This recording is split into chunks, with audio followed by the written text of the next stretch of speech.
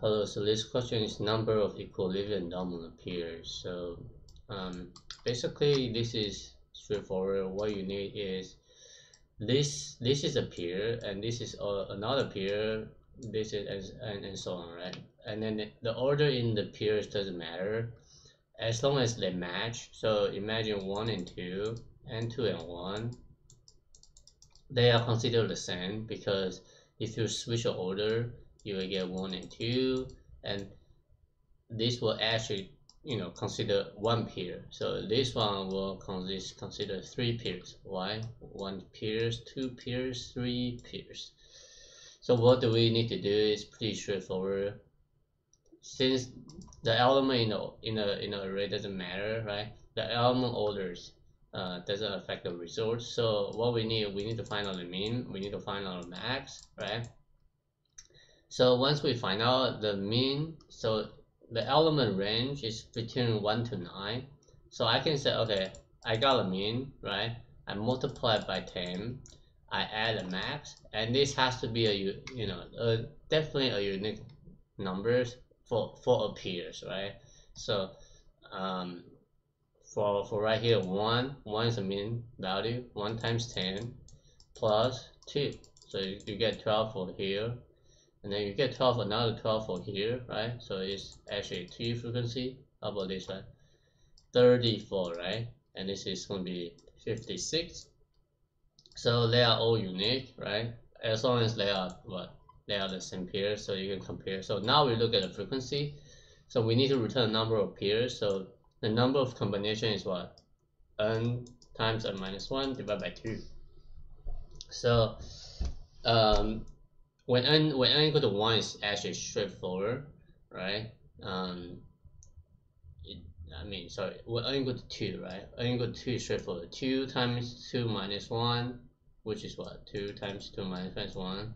So everything in the numerator, 2 times 2 times 1 is 2. 2 divided by 2 is equal to 1. How about this one?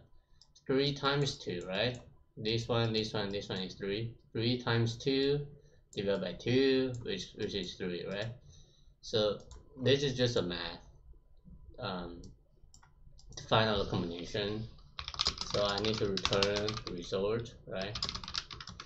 And I need to use a hash map, store the key value, and then traverse the dominoes. Alright, so I'm going to initialize the k value. So 10 times the max dot mean between what? 0 and 1, right? So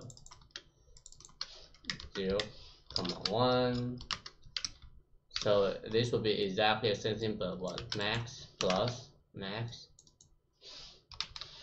And once I get this value, and put my k into the map and make sure I have the frequency, right?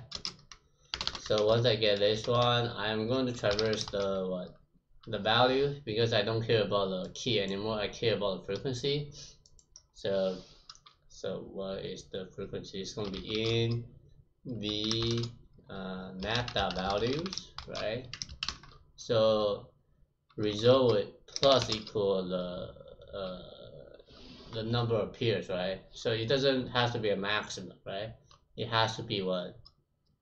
A number of pairs. You can have multiple different elements. So it's going to be v times v minus 1 divided by 2. So this is the total number of pairs. So imagine that this is 2, 2, right? 2, 2 and 2, 2 will consider a pair, right?